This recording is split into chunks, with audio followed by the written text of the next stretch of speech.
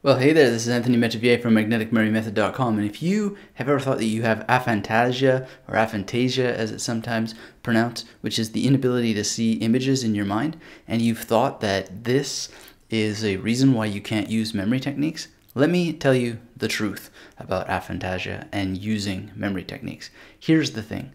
HD television is not what you need to see in your mind in order to make memory techniques work for you. This whole thing about visual imagery is a word that we need to use because we are talking about the visual character of things.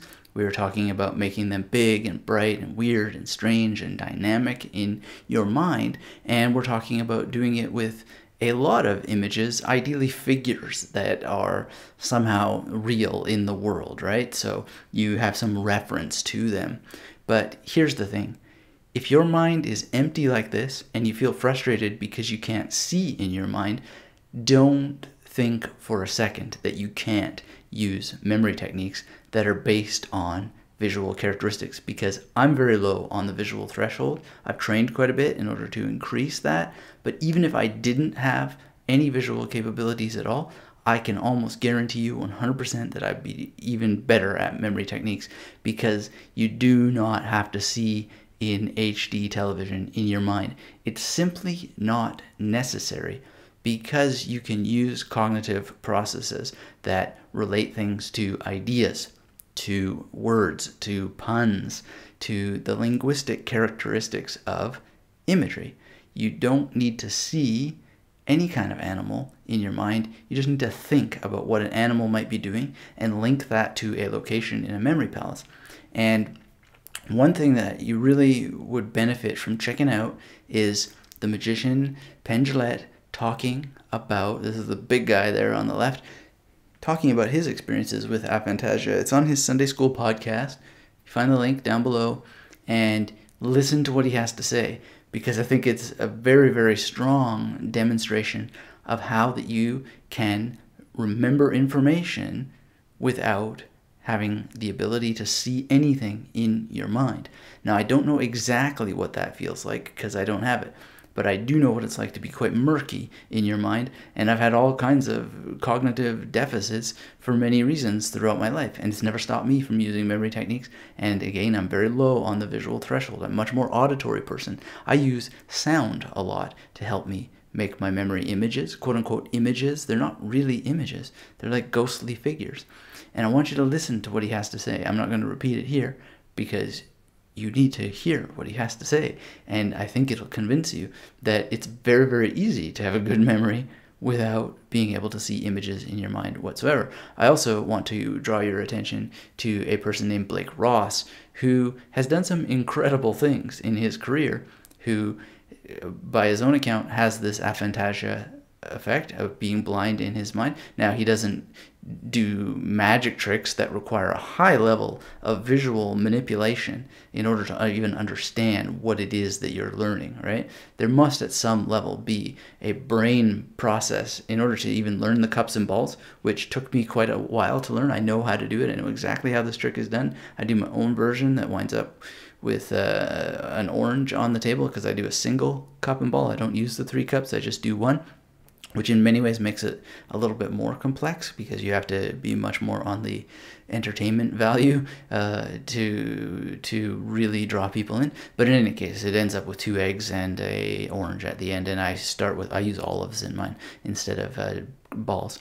In any case, the point being is that I know this trick very well, and I know magic very well, and I know that these people that have aphantasia, they, including Blake Ross, they do incredible things that involve all kinds of visual ability. And so if you look at his webpage here on Facebook, Blake Ross turns out like he's the founder of Firefox, okay? And he's the former director of product at Facebook. So maybe he doesn't use memory techniques, but there's obviously some visual ability going on at some level in this person's mind, this person's ability to actually conceive of projects and follow through and get stuff done. And so I want you to really, really deeply understand that visual HD television does not have to hinder you at all. You do not have to feel like this when you're trying to use memory techniques. You just need to think about the techniques differently. And it's unfortunate, but we do, when we're teaching memory techniques, we do tend to talk about the visual, the visual, the visual, the image, the image, the image. But we don't really have any other words for that. And I apologize for that. But when I learned memory techniques, it never occurred to me ever once that I wasn't really creating HD television every time I closed my eyes. I wasn't doing anything of the sort. I was just thinking, okay, here's my memory palace, here's the corner of the room. Now there's, well, in one very specific case, there's Bertolt Brecht. This is actually on an escalator in the Sony Center in Berlin. Bertolt Brecht, and he's being whipped by a zero with licorice, and he's holding a vase, right? This is to help me remember the German word zerbrechlich. I don't see this in my mind as such. I just think of it being there. And there's like a little ghostly image, and I've massaged it a little bit, and I've thought about it. But I'll tell you, I've read many novels in my day. I have a BA in English literature, and I've read all kinds of novels, and I just do not see them visually, hardly at all, barely at all. If anything, I think more about it. And Stephen King, if you ever read On Writing, which I highly recommend that you read that book, he talks about how he doesn't really bother describing clothing or much about what the characters look like because people create their own images anyway. And what Stephen King may not know is that some people don't create images at all, which is probably the case with Blake Ross because he apparently doesn't have this ability, nor does Penn Jillette. So what is stopping these people from being some of the most creative people in the world? Penn Jillette is probably one of the most highest paid magicians in all of history, and all that he does is visual work at the end of the day to make things appear, disappear, and card tricks and so forth. And he's able, if you've ever seen Fool Us, his show with Teller here, it's just unbelievable, the visual imagination that the guy has, even though apparently he can't see anything in his mind. Listen to that episode of his podcast. Sunday School might not be for you, but just listen, go to that part, and it's indicated in the link below. It's going to help you if you have aphantasia or aphantasia, or you feel that you can't see in your mind. It's going to help you understand exactly how. And he gives a tip there, and I'm not going to point it out because I want you to listen to it. And he's not saying, hey, this is my tip for you. But if you listen very carefully, you're going to understand that what he does in order to make things memorable for him is exactly what I have done all along. It's what I teach in all my books, all my video courses, and it's exactly what works, and it'll work for you. So here's an idea. After you listen to that episode, after you stop worrying about HD television and you stop getting this kind of feeling, choked up, and overthinking the whole mnemonic thing, after that, here's an idea that I really want you to pursue. Go to magneticmemorymethod.com/masterclass. Read what I have to say here. I actually have deliberately made this page quite free from images. A lot of people have said to me, why don't you have a big fat image right here? Well, one of the reasons why is because I want people to focus on the words, on the message. And I do have an important message here for you. And so if you read it carefully, I'd love for you to consider actually taking some memory training from someone who is not particularly visual, who doesn't see HD television in his mind, but still knows how to create amazing effects like this that just pop, so that when I need to memorize a word or a phrase or whatever the case may be, I can do it.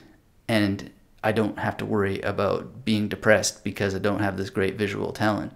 And I actually teach you all about everything that I have done in order to get more visual, because I have improved in this area. Now, if you have aphantasia, maybe you'll never be visual at all, but I still cannot imagine a world in which someone can become the best magician in the world and one of the just most creative minds that I've ever encountered. I can't imagine any situation in the world where you couldn't do the same if you just change how you think. Because, as is often said by many people, when you change the way you think about things, the things you think about change. And that's exactly the same process for memory and how you think about your memory. Think about it differently, you'll be able to use it differently, and you will empower yourself in ways you can't even imagine.